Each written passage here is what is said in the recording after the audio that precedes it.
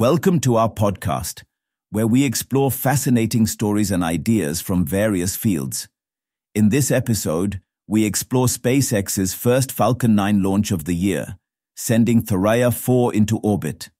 SpaceX successfully lifted off its first Falcon 9 rocket of 2025 from Space Launch Complex 40 at Cape Canaveral Space Force Station in Florida on Friday night, January 3, sending the Thuraya-4 spacecraft to a geosynchronous transfer orbit.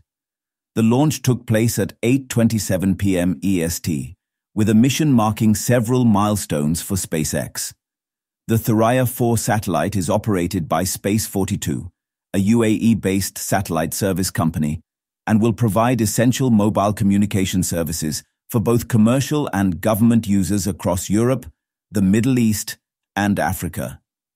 The first stage booster of Falcon 9 achieved its 20th flight and smoothly landed on the drone ship, a shortfall of gravitas, in the Atlantic Ocean, just 8 minutes and 40 seconds after liftoff.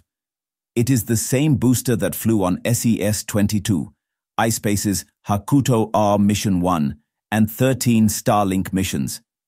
It's an exciting moment for us, having this booster achieve its 20th flight and recovery, said a SpaceX spokesperson.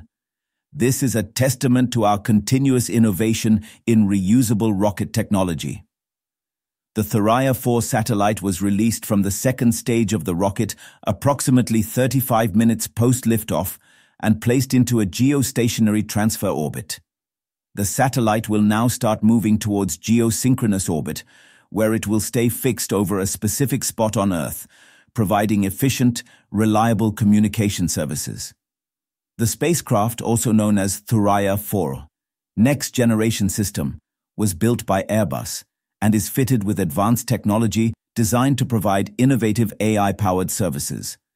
Ali Al-Hashemi, CEO of Yahsat Space Services, one of Space42's two companies, commented about the satellite's potential.